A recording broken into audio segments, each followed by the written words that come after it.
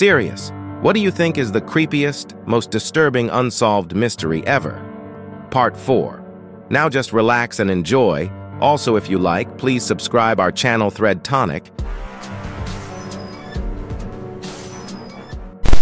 Account 1. Michaela Bali, there's no concrete proof that she was being groomed online, but in my opinion it makes more sense than she randomly deciding to run away, considering how she acted on the day she disappeared. She was also seen in CCTV calling people on her phone, but police found that it hadn't pinged to any cell towers.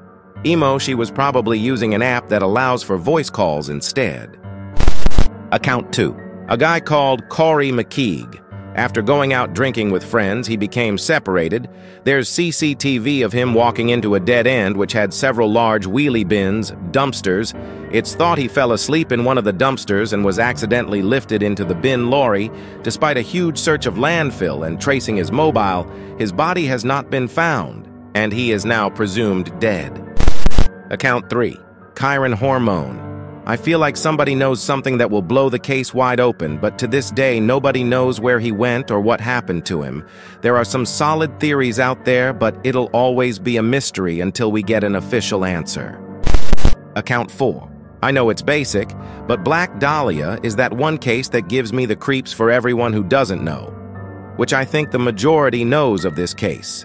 Elizabeth Short, aka the Black Dahlia, was found cut in half in Los Angeles, California in 1947.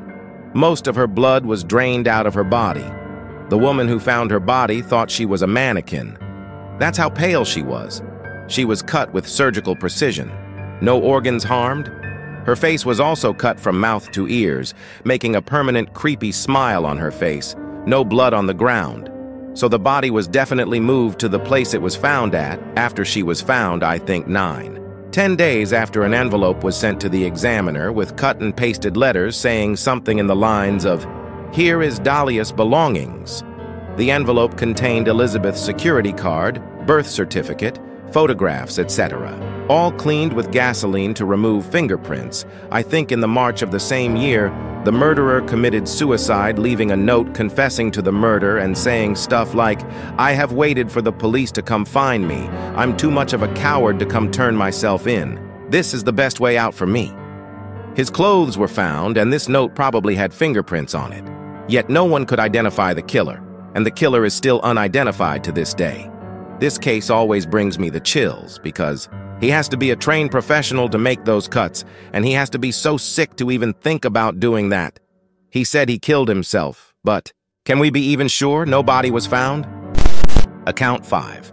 I've watched, listened, read a lot of true crime over the years, and one that stands out is from the reboot of Unsolved Mysteries, with the man who fell through the roof of the hotel, or was thrown rather. I remember there was no scientific explanation for how he went through like that. The suicide theory was even debunked. Most creepy cases have some logic somewhere in them, but this one just didn't. That I've heard so far. I don't think there's any new developments, but anyone who's familiar, what do you think happened? Account 6. IDK about creepy, but disturbing, yeah. The Delphi murders of Abigail Williams and Liberty German, 2 teenage girls hiking on a trail in Delphi, Indiana, walking across a bridge. One of them spots a creepy guy following them on the bridge and even films it. There's audio recording of suspected bridge guy ordering them to go down the hill. They were murdered and found not far from the bridge they were on. That was years ago, and the murder is nowhere closer to being solved. Even with video of the suspect, the bridge guy, there's been new developments in the last year or two where people thought it might be some guy, but he got ruled out. Now it's a father-son suspect situation right now, and people seem to be holding out hope it's them. I personally don't think it is. But in any case, it's been years now. Doesn't look to be solved anytime soon. Very sad situation. Account 7. What happened to the 3 prisoners that escaped from Alcatraz? Supposedly a letter was provided 30 years or so after to the FBI, yet they vanished without a trace, and the only things left were the items they escaped with that washed up.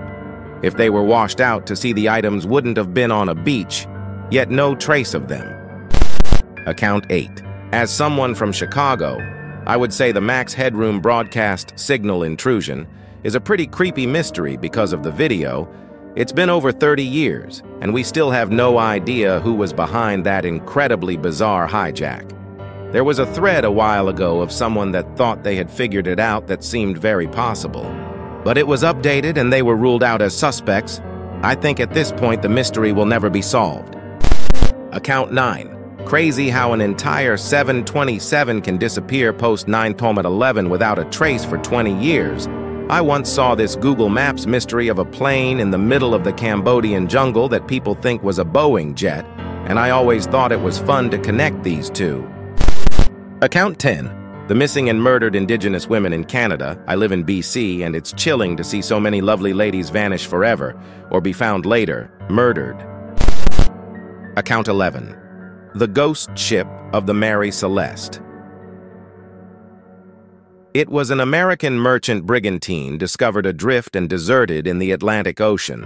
On December 4, 1872, ship's cargo was intact, and captain's and crew's personal belongings were undisturbed.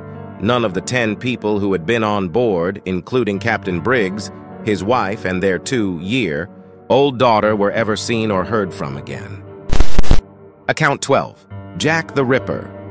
There's a few victims compared to others' cases. However, the way it was done is horrible. It's a mystery unsolved since 1888, and that will never be.